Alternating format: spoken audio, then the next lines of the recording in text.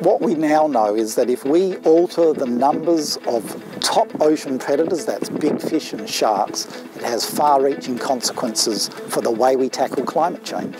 The numbers of those top-order predators, they have a cascading effect on the food web and on the ecosystem generally, and all of that ends up changing the amount of carbon that is locked into the seabed. So the thing about these coastal wetlands, the reason that they are so effective at locking up the carbon long term is because they're constantly burying the carbon in the mud, in the soil.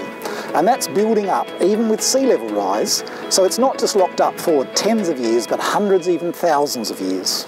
In environments such as this in the mangroves, for example, if we change the abundances of higher order predators, then that affects the numbers of the small animals that live in the mud in the mangroves, and that has flow-on consequences for the amount of carbon that's stored in the soils. So it turns out that this narrow fringing coastal wetland around the edge of the continents is doing a power of good for taking carbon out of the atmosphere and storing it very long term in the soil. We're talking in the range of 250 billion kilograms of carbon per year going on every year, so long as we don't fiddle with the system.